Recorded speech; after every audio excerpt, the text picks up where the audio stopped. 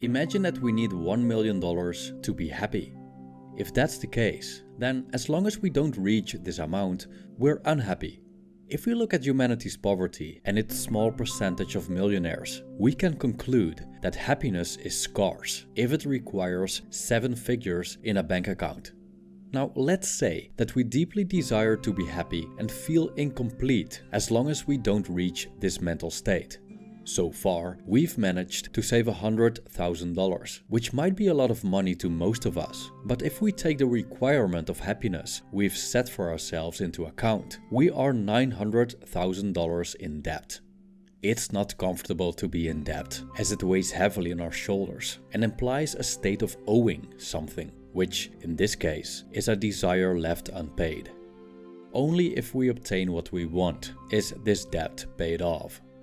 If what we need is scarce, it's challenging to get and easy to lose because everyone wants it. In our experience, then happiness is in short supply. Suppose we let our life satisfaction depend on things challenging to obtain. In that case, we set ourselves up for stress, discontent, and insecurity. We tend to worry a lot about not having what we want, losing what we have, and the future not playing out as we desire. A much better alternative would be a minimalist mindset of abundance. If we experience no shortage in getting our needs met, we'll quickly achieve a state of contentment. And the quickest way to reach abundance is by downgrading our needs. The less you want, the more you have. And when we have plenty, we care less about gain and loss. We're less stressed about missing out and less fearful of change. This video delves into the benefits of being satisfied with little, how this leads to a more carefree life, and how we can experience abundance instead of scarcity through a minimalist mindset.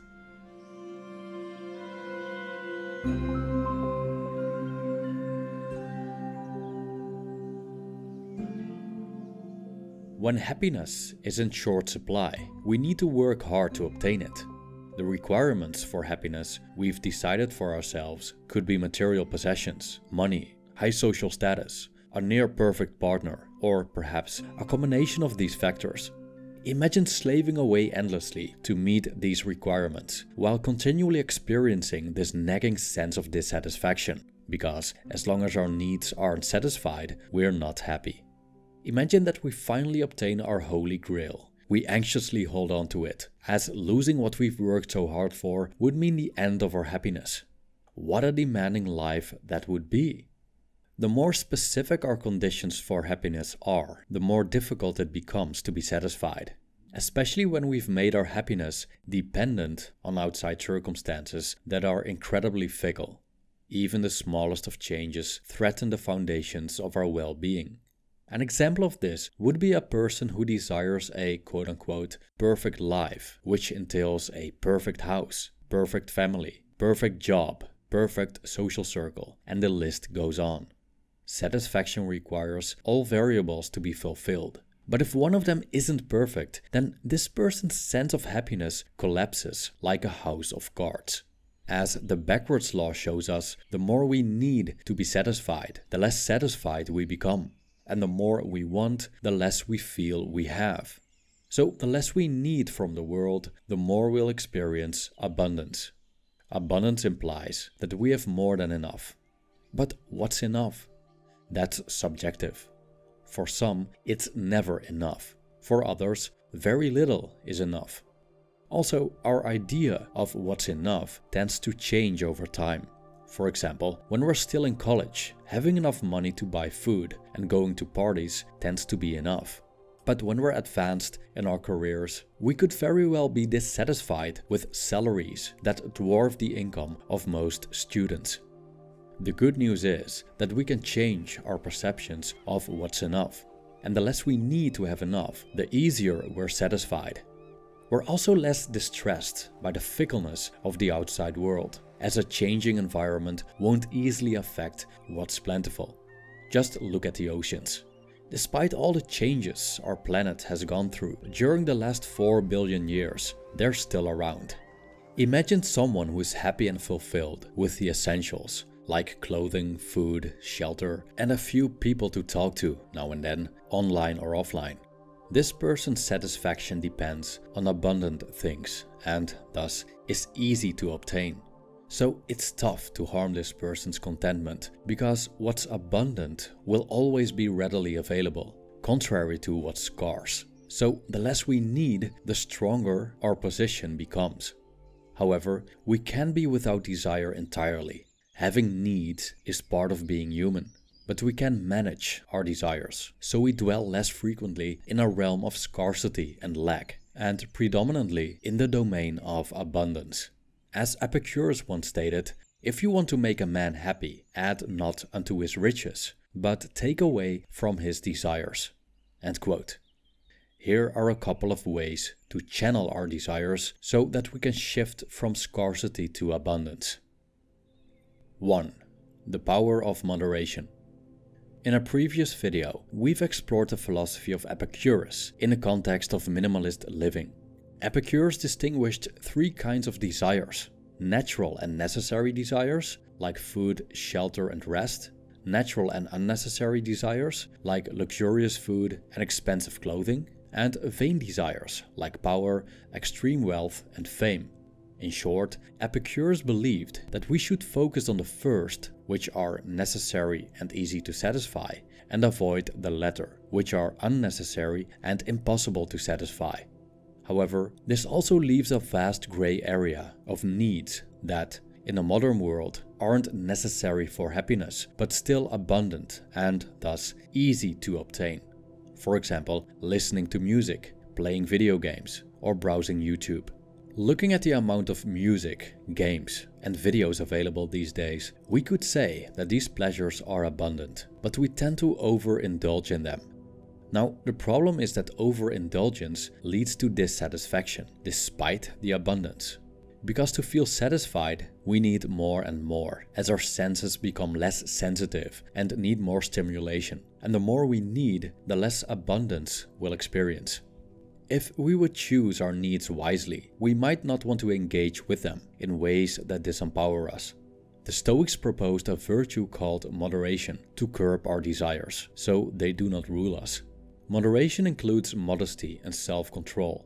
If we master these virtues, then pleasures in abundant supply will not conquer us, but serve us only when we choose, so they maintain their quality of being plentiful and enjoyable.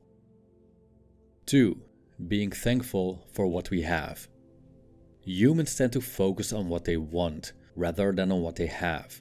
But doing so means we exchange potential sources of contentment for unfulfilled desires and the pain that comes with that. The things we have form a very accessible source of joy. Is there anything easier to obtain than what we already have? Or is there anything more acutely available than what's already in our possession? When we fail to cherish what we have, we'll be dissatisfied, so we need to put in the effort to look for something else. But if we turn away from what we don't have and start focusing on what we do have, happiness will be a bargain. Being grateful for what we have increases the value of what we have. For example, many people view the houses they live in as insufficient, too small, too old, too ugly. But they could also see the glass as half full. They have a roof over their heads, live small but cozily, and old doesn't always mean unsuitable for living. Even though larger, newer, better looking houses are available, the places they live in still suit their basic need: shelter. There are many people with worse living spaces, or even without homes. Compared to them, any home is a blessing and something to be grateful for. When we shift the paradigm from dissatisfaction to gratitude, the value of the same house increases. We now value and cherish what we previously devalued. Gratitude, therefore, is not just a free of charge ticket to satisfaction. It's also a way to save money. Had we satisfied the desire for a new house, we would have eventually ended up with the same level of satisfaction, but we also pay most dearly for it. 3. Contemplating the price of our needs. Our needs come with a price. In general, what's abundant is cheap and what's scarce is expensive. And it's easier to acquire something affordable than something lavish. But still, the level of difficulty depends on our context. Someone wealthy, for example, will have an easy time obtaining a costly watch, which, for a poor person, could take years of saving money. Even though the watch's price remains the same, it's relatively cheaper for the rich than for the poor. So when selecting our needs, it's wise to contemplate what they truly cost us. American philosopher Henry David Thoreau had a simple rule for this, and I quote, "The price of anything is the amount of life you exchange for it." End quote. Whenever we desire something, we could immediately ask ourselves, what amount of life will I exchange for this? How many hours of work does this purchase require of me? And how much does this work affect my health? Things that need a small amount of life in exchange can be considered cheap. Items that require a large amount of life can be regarded as expensive. If we focus on the needs that are cheap and easy to fulfill, we experience abundance. This abundance is either based on having plenty of resources or the minor requirement of life that it takes to fulfill it. Taking an expensive mortgage may not be such a great idea if this requires us to walk on our toes for it. Even though we might buy a dream house eventually, the price could outweigh the benefit. 4. Staying out of long-term debt. Being in debt can be a very stressful experience, as an obligation to pay off what we owe shackles us. Although we associate debt with money, our desires also generate debt to one of the most tormenting, nagging, demanding creditors we can think of: the mind. So, how is the mind a creditor? Well, every time we notice that a desire arouses within us, we're instantly in debt. We moved from the debt-free experience of contentment, in which we owe ourselves nothing as we have no desires need to be paid off, into the red. The mind demands that we fulfill this desire, and if we don't, it keeps knocking on our door like a debt collector. To a certain extent, this is inevitable. When we're hungry, for example, we must satisfy our hunger with food. When we're tired and in need of rest, we must pay off this debt by sleeping.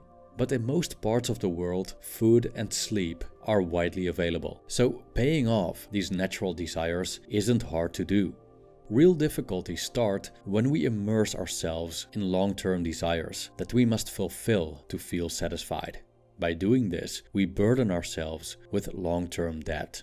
A feeling of lack that only goes away when this desire is fulfilled, which can leave us feeling incomplete for a long time. An example of such a predicament is how some people handle unrequited love. Imagine having romantic feelings for someone, but this person doesn't feel the same way about you. If you're unable to accept this and spend your days hoping that this person someday reciprocates, you've set yourself up for long-term dissatisfaction. Your mind has turned the romantic interest of someone who's not interested into a prerequisite for happiness. So you'll be in debt until the mind gets what it wants, which probably never happens. Hope, therefore, is not a good strategy for happiness. Instead of letting our happiness depend on realizing dreams and desires in the future, especially those that take ages to realize, or we never realize at all, we might want to focus on finding joy in more readily available things. Enjoying the immediate doesn't mean that we shouldn't have long-term goals, but that we appreciate the small things and don't let our joie de vivre solely depend on realizing the big. We can generate satisfaction with very little, with what's abundant. But this often means that instead of conquering the world, we need to conquer our desire for the world. Ultimately, there are two ways of creating abundance. The first one is by accumulating more of what we desire. But by doing so, we become dependent on outside circumstances that we cannot control. The second one is by putting a chain on our desires, so we make the things that are already here in the present more satisfying to us. The less we desire from the world, the more abundant the world appears. Thus, the less you want, the more you have. Thank you for watching.